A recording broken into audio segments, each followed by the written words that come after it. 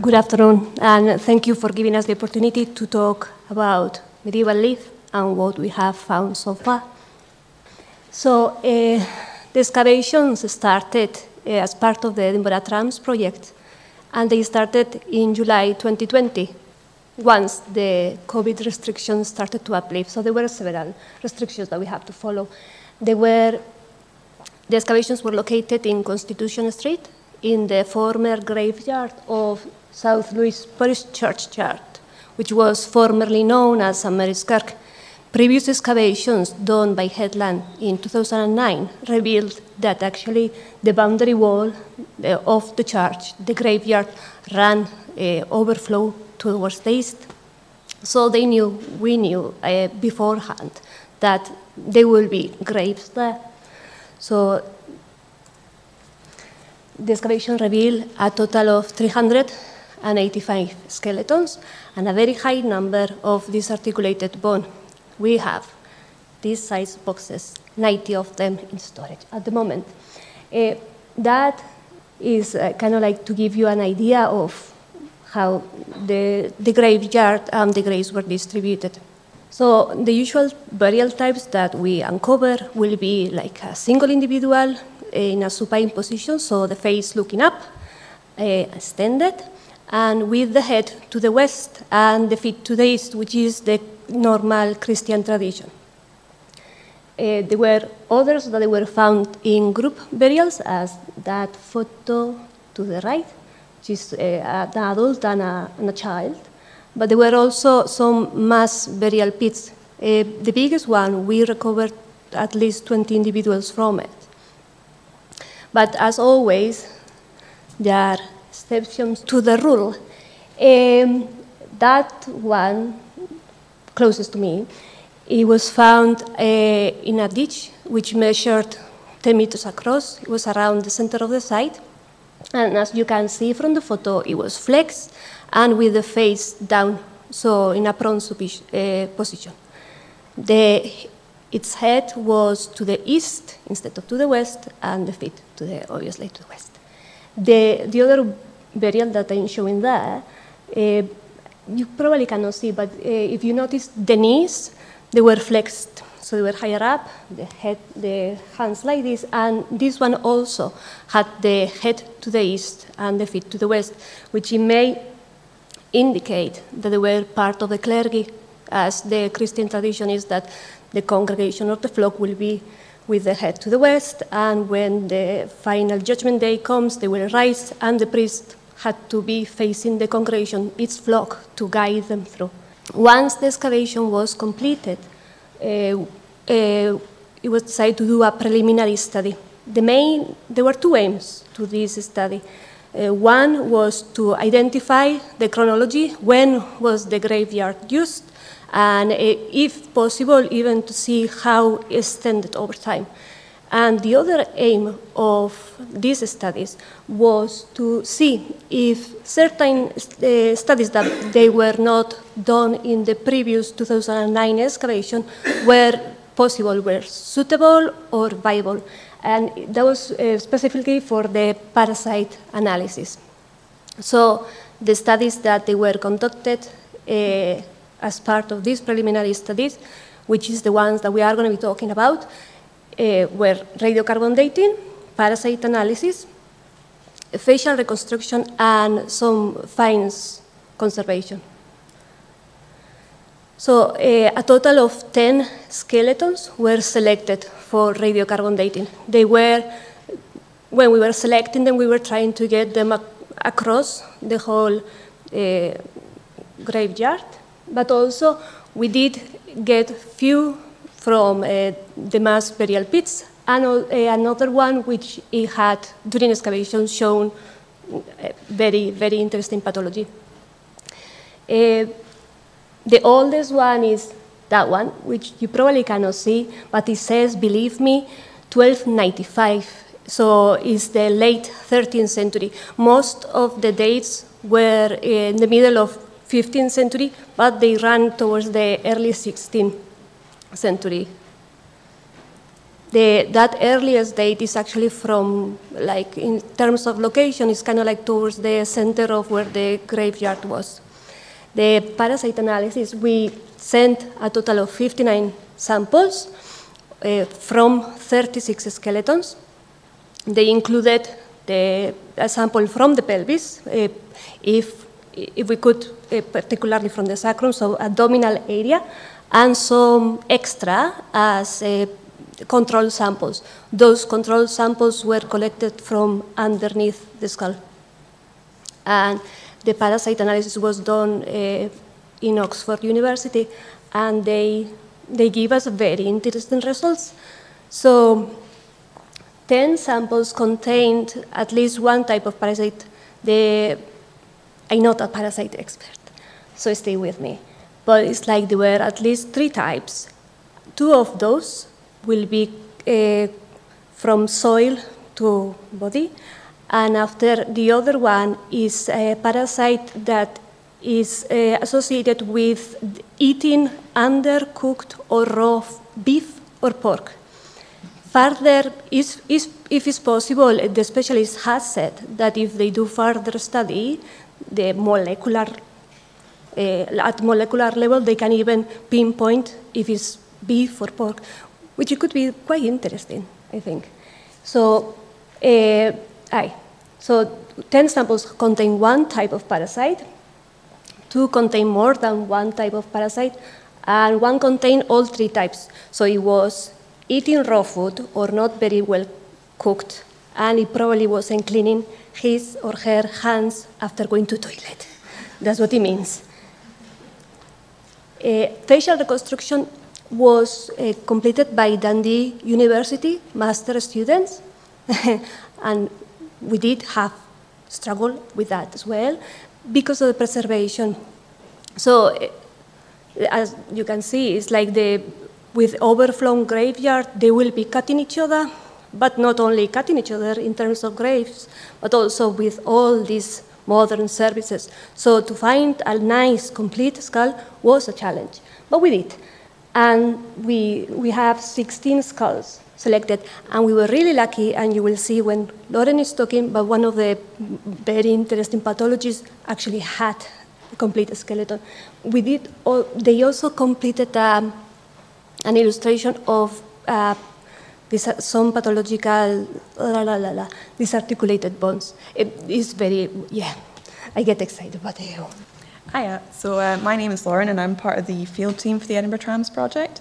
I'm just going to talk you through a bit about the post-excavation that we're doing just now. So the post-excavation, we haven't finished it yet, but it will be ongoing within the next couple of months. So everything I'm going to talk about today is just from our initial assessments. So our aim for the post-excavation is to build a picture of life and death in medieval Leith. So can we tell the profession, health, social status, or the causes of death of the individuals in this population? So we can investigate this in many different ways. So we've got our initial skeletal assessment that we'll do, but we've also got some specialist studies that will be done out with GUARD Archaeology by specialists in the field. So we've got ancient DNA studies, and this will identify individual traits such as eye and hair colour, and also population genetic influences. And then we've got parasite analysis, which Iraia has already spoken about, and isotope analysis. So that's the one that you're probably most commonly known about, and this would be strontium to determine the country of origin and carbon and nitrogen to determine diet. I'm just going to go through a few really interesting case studies. So these are just interesting burials that we got from the graveyard in Leith.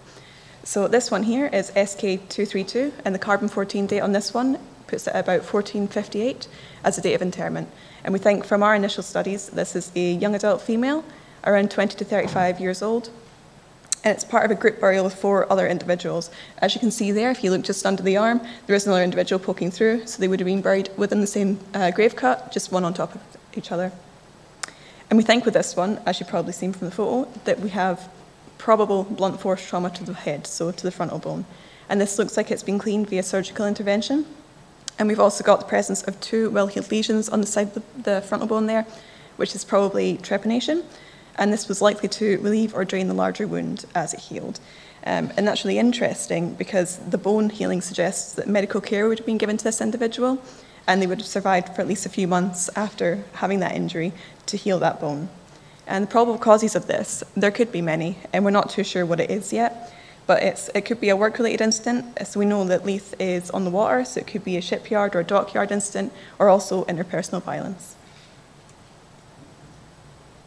So here's just a close-up of that skull. So you can see on the left here, the possible blunt force trauma, which has caused frontal collapse and radial fracture out from that initial wound, which looks like it has been surgically cleaned, and you can tell that because of the rounded edges on that larger wound in the middle there. And then also you can see sort of on the side there, the presence of the trepanation holes, and this looks like it might have been drilling or incision as the method for that. But that's something that we'll look into more when we do our post-ex. And here's a facial reconstruction. So this was done by the University of Dundee, but it just shows you the extent of that wound and to have survived that wound in the 15th century. So SK232 indicates a high level of surgical skill in the 15th century, as we talked about before there. An analysis of this skeleton and the rest of the population will investigate this trend and see if that's something that we can see across the population or if it's just specific to this individual. So now we're moving on to case study 2. So this is SK130, which is, from our initial assessments, a probable older adult male. And they present with multiple heel traumatic injuries. So they've got bone breaks of the right ulna, which is the lower arm, the right pelvis, and one rib. And this is likely sustained from one traumatic event, such as a possible fall from height. And you can't really see it here, but we can tell that it's a possible fall from height because of the breakages being on one side of the body, and then also that really severe pelvic injury on the same side as well. So is this evidence of medical care? We think it might be, because the ulna has been set and the pelvis is also well healed. So it'd be interesting when we get the carbon-14 for this individual to see, does the level of care match what we know of this time period? So here's just a close-up of that ulna. You can see sort of on the right there in the middle, there's a little bit of a healing scar, but it has healed pretty well, and it looks like someone has splinted the bone, so the lower arm, to make sure that it healed straight. And here's the pelvis. So apart from that bony spur that you can see on the right-hand side there in the middle of the pelvis, all you can see is a little bit of a fracture line that has healed. And if anyone is familiar with pelvic injuries, they're quite difficult and long to heal. So this person wouldn't have been able to take care of themselves, and they probably would have been bedridden. So that is evidence of medical care in the community to take care of this individual. So these case studies just pose really interesting questions that we will look at in our post-ex, such as, was medical care widespread in this population? Were the individuals cared for during injury and illness? As we can see from the case studies, they probably were. And how advanced was the level of medical care in this period? But only doing the post-ex will be able to tell us that. So hopefully we'll be able to come back to you in a few years' time and let you know what we find. And I'll just hand back to Iraia. So comparing to the results that they were done previously by Headland, you can see that the dating is similar to what the results that they got. We will be doing more dating once post-excavation starts, and hopefully getting more on those interesting cases. The burials are similar to other Christian burials, and in the manner of interment and how they are, but it will be also interesting to see where these two slightly different orientation lay in terms of period, and maybe even with the studies that they come, the isotope studies, if they are different origin, they come from somewhere else, or what the story. So the completion of the post-excavation study will give us a more complete picture of how the population was at the time. It's giving us an opportunity to use techniques that they were not used in the past. That is because they are getting more available and they are out there, so you are starting to think about it, and it's a great opportunity to have these different specialists and different involved in the same study, different brains.